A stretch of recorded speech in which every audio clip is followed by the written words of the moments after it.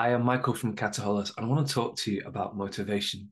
So, I was at a fantastic webinar recently, and an amazing man called Daryl Stinson, who's a very good speaker, was talking about three questions you should always ask yourself. And I want to use these three questions in relation to motivation. So, the three questions I've got them here. It's why me, why this, and why now? So I've released an audio-based learning program. It's called the 5 Types of Motivation. It's my model that I've used to help people like yourself to be consistently motivated. Have you got a process in place? I always ask people that. Have you got a process to help yourself be motivated? And most people go, no, not at all. So that's what this is. So the first question, why me?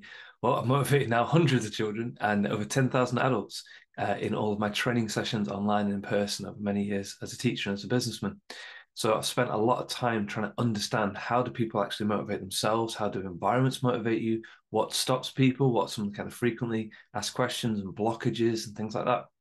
And so it's something that I've spent thousands and thousands of hours on. And also working as a business owner, as an entrepreneur, I have to motivate myself. I have to use this material because I have to be consistently motivated. So that's me.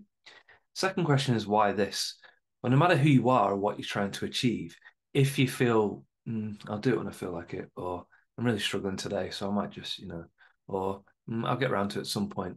There's a lot of times there where we could be taking action or we could be enjoying our life. And we think that for some reason we have to feel good all the time and we have to be like in the best state all the time.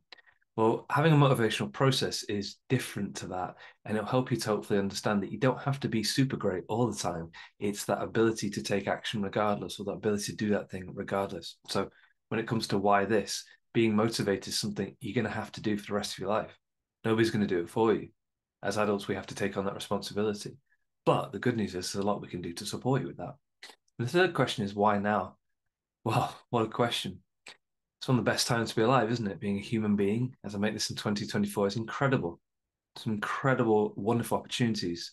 But paradoxically, it also opens up to the fact that we have some of the biggest challenges we've ever had facing the planet, facing ourselves as human beings and our cultures and our communities.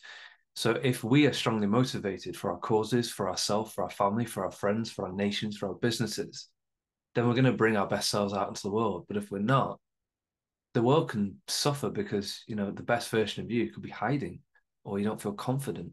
I don't want that to be you. I want you to feel motivated of, yeah, I can bring myself out into the world. So those are the three questions, and it's a really good framework. So thank you very much, Daryl. It's a brilliant framework, something to think about in relation to motivating yourself. Why this? Why me? And why now? If you'd like to learn more about the audio program, if you'd like to buy yourself a copy and download it, just click on the link below. I'm sure you'll enjoy it.